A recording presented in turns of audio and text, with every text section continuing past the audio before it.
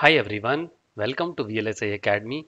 Previously we have learnt about clock gating checks, we understood about clock gating paths, and let us now understand about integrated clock gates. If you remember, in our previous video we have discussed this kind of path and we concluded that the sense of launch and the sense of capture should not be same, or else it will result in good setup margin but difficult to meet hold.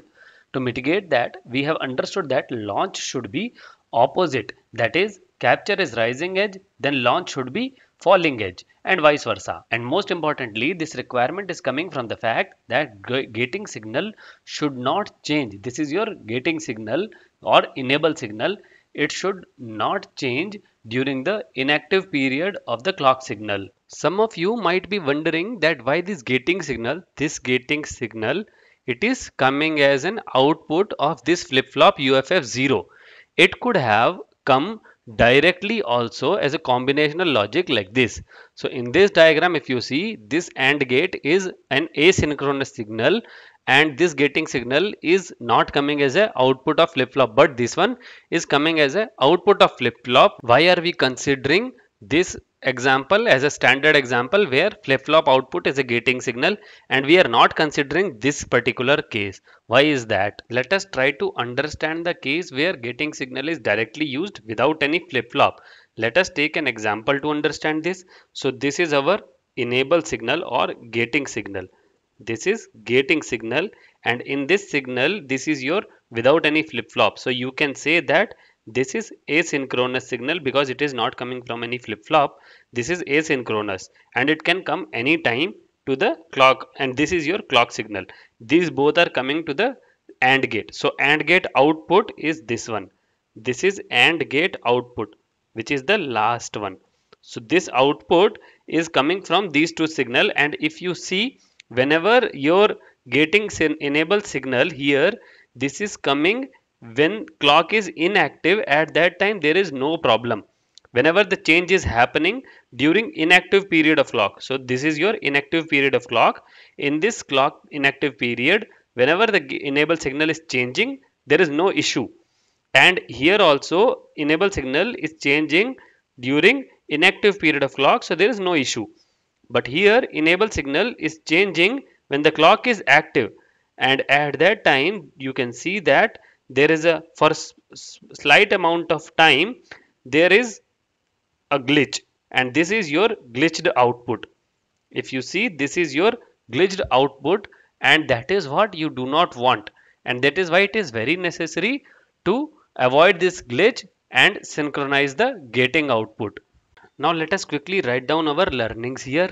So first learning is that gating signal, your gating signal, this is your gating signal, it should come from your sequential element. So should come from sequential element. Sequential element means which is your latch or flip-flop. So it should come from sequential element. That is your first learning, which we did just now.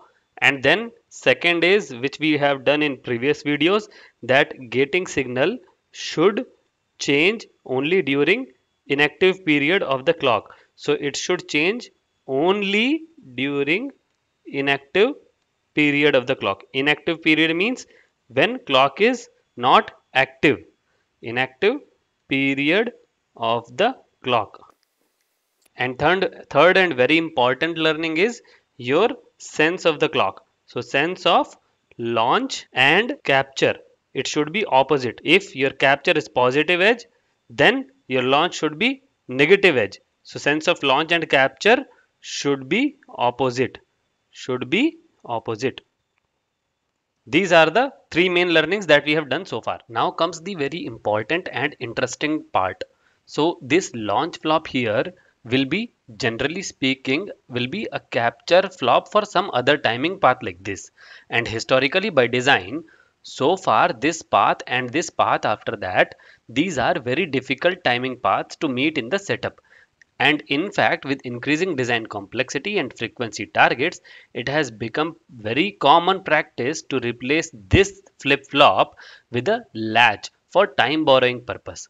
Hence, it is possible that you would find in your design a negative level sensitive latch output here will be controlling the clock gate instead of a flip-flop. Assuming that you have 10,000 such paths where a latch output is going to a clock gate like this, then to save area and power, designers combine latch and clock gate together and implement it as a single cell, and that is called as integrated clock gate. Hence, if you are asked in the interview what is an ICG, the answer to that, it is an integrated clock gating signal cell which is made as a combination of latch and clock gate, made to save area and power in the design. That is all for this video. We will come up with more concepts in further videos.